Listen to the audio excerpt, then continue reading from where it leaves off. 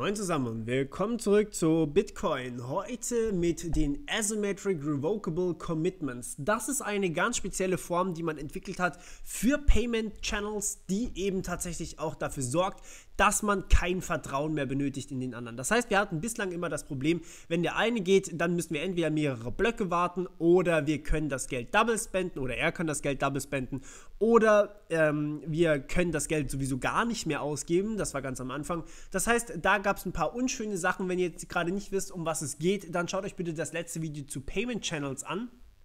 Heute geht es darum, um eben genau diese Thematik, dass wir das hinkriegen, dass man hier nicht mehr auf den anderen vertrauen muss, sondern wie eben bei dem ganzen üblichen Bitcoin- bzw. Blockchain-Konzept, dass man eben auch hier sagen kann, das Ganze ist uns völlig egal, wir brauchen kein Vertrauen, alles Vertrauen, was wir haben, ist Kryptographie.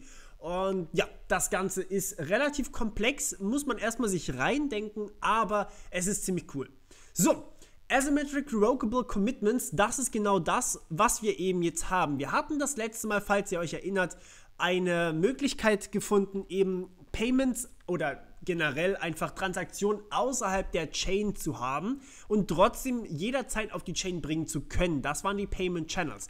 Heute, wie gesagt, starten wir mit den Asymmetric Revocable Commitments und das erste, was wir tun, ist folgendes.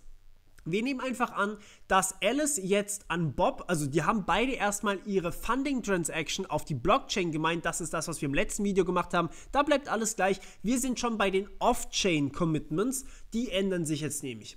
Und zwar machen wir Folgendes, denn jetzt haben wir hier ein Off-Chain Commitment. Wir haben einfach gesagt, beide fanden ihre Transaktion mit 5 Bitcoin und dann möchte Alice an Bob 2 Bitcoin überweisen. Aber danach soll es noch weitergehen. Das heißt, vielleicht möchte Bob nochmal 2 Bitcoin irgendwann später an Alice überweisen oder sowas. Das könnte man zum Beispiel jetzt für so ein, für eine Bitcoin-Börse oder sowas wäre das sinnvoll. Das heißt, ich kann einfach sagen, ich möchte gerne an Bob was überweisen und Bob möchte was an mich überweisen und dann möchte ich was an Alice überweisen, dann überweist Alice wieder was an Bob und so weiter und so fort. Also das geht quasi sofort. Da muss man nicht mal warten, bis irgendwas auf der Blockchain steht, sondern man kann es direkt akzeptieren, man weiß, man ist sozusagen sicher. Und ja, das Ganze funktioniert trotzdem natürlich nur mit der Blockchain zusammen. Das heißt, man hat trotzdem jederzeit die Möglichkeit, so eine Transaktion auf die Blockchain zu übergeben. Okay. Gut, was jetzt also passiert ist, Alice hat erstmal 5 Bitcoin in diese in dieses Commitment reingesteckt und Bob hat auch erstmal 5 Bitcoin in das Funding-Commitment reingesteckt. Das haben wir letztes Mal besprochen. Letztes Mal war es nur 1 Bitcoin, dieses Mal sind es jetzt von beiden Seiten 5 Bitcoin. So, und was man jetzt hat, ist natürlich eine 2-auf-2 Multisignature. Was wir jetzt allerdings tun, ist, wir generieren eine neue Transaktion, die auch als 2-von-2 Multisignature wieder mal gemacht ist.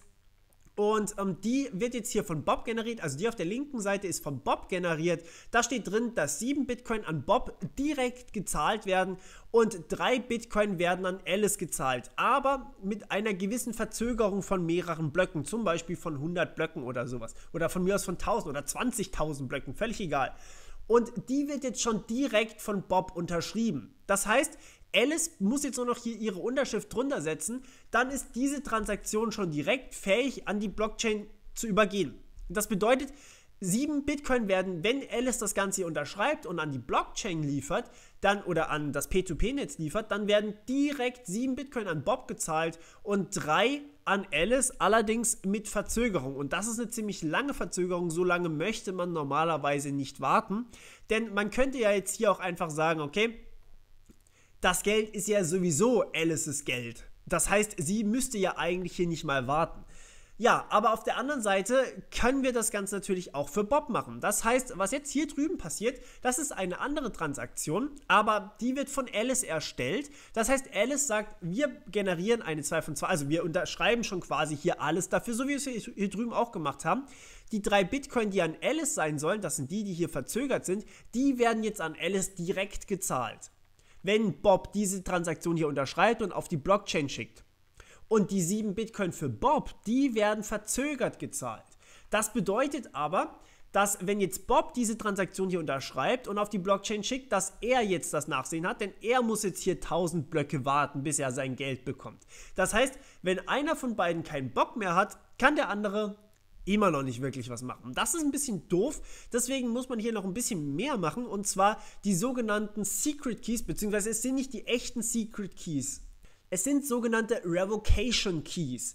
Und Bob hat einen schwarzen Revocation Key hier und Alice hat den roten Revocation Key. Einfach so aus Jux und Tollerei sozusagen. Ja, und was wir jetzt hier machen, ist Folgendes. Wenn wir da noch ein bisschen was dran ändern, und zwar wir ändern jetzt dieses Delayed hier, dass jeder, der diesen Revocation Key vorzeigen kann, das heißt, wenn Alice Bobs Revocation Key vorzeigen kann, dann können ihre Coins direkt ausgezahlt werden. Das heißt, sie muss nicht warten. Wenn Bob allerdings dieses Ding hier vorzeigen kann, bekommt er Alices 3 Bitcoin auch noch. Und dasselbe machen wir hier bei Bob. So, was passiert jetzt? Was ist gerade passiert? Was genau machen wir hier eigentlich? Warum vor allem? Und der Grund dafür ist folgender: Wenn jetzt einer verschwindet, dann kriegt der andere einfach alles. Das heißt, entweder kriegt keiner irgendwas oder einer kriegt alles. So, das Coole ist jetzt, wenn jetzt, sagen wir mal, Bob diese Transaktion hier schon unterschrieben hat, aber er besitzt noch diesen Revocation Key hier, dann würde jetzt, sagen wir mal, Alice hier diese Transaktion an die Blockchain übermitteln.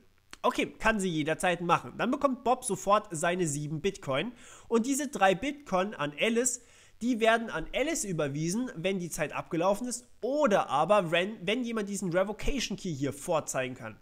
Ja, und ihr erinnert euch, der Revocation Key liegt aktuell bei Bob. Das bedeutet, wenn Alice diese Transaktion hier unterschreibt und auf die Blockchain schickt, dann kriegt Bob die vollen 10 Bitcoin, das heißt auch Alices Anteil. Dasselbe gilt hier drüben auch.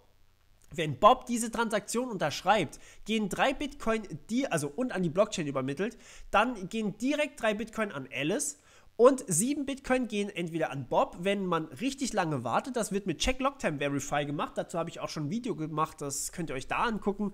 Oder sie gehen an jemanden, der diesen roten Revocation Key vorzeigen kann. Ja, und den roten Revocation Key, den hat Alice. Das heißt, Alice bekommt 10 Bitcoin, wenn Bob dieses Ding unterschreibt und an die Blockchain schickt.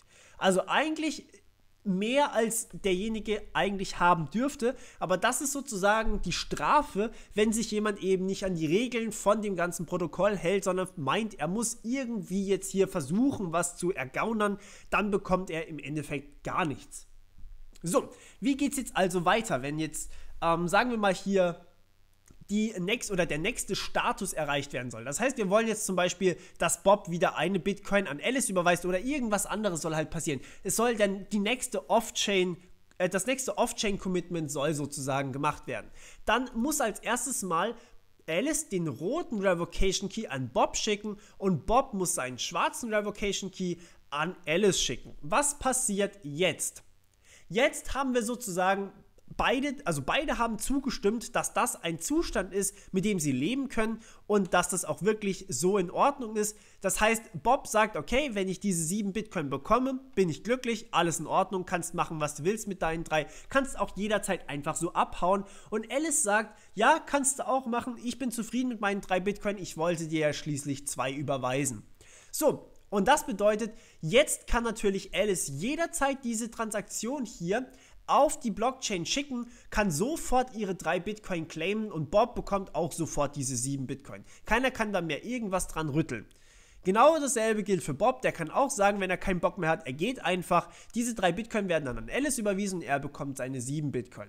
Wenn jetzt allerdings der Channel noch weiter aufbleiben soll, dann kann man jetzt hier einfach wieder ein 2 von 2 Multisignature machen und kann wieder neu das Geld hin und her überweisen, sage ich jetzt mal.